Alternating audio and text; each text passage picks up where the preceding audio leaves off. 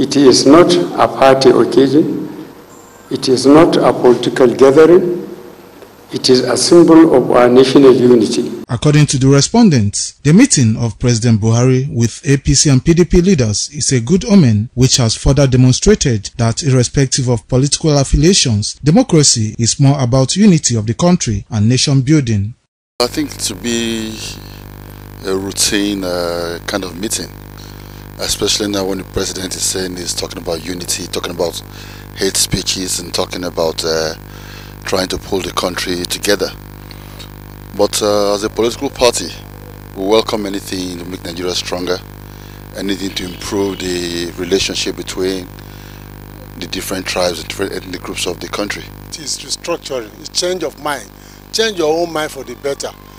Remove bitterness, remove antagonism, remove all vices and move forward together. All Nigerians are asking for is development of this country. Move this country to a higher level. I think it's a welcome idea. It took us back to memory lane that there is one country with different political party, and which means without the nation there's no political party. And when there are political parties, we must work together. Just shows that the president does not belong to one particular party, that is president for all.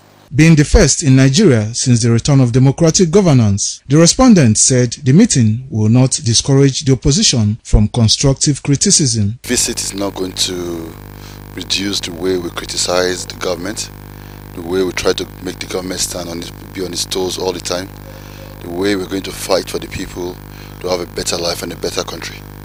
Let us change our own minds too, just what President Buhari has just done. It gives opposition more pillar to stand.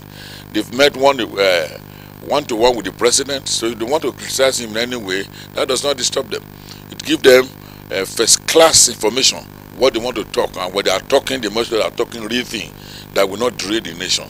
No matter how sincere the president is, there will always be critics. President Muhammadu Buhari had met with leaders of the two main major political parties in the country on possible ways of fostering unity among Nigerians. Kingsley Uchebu reporting.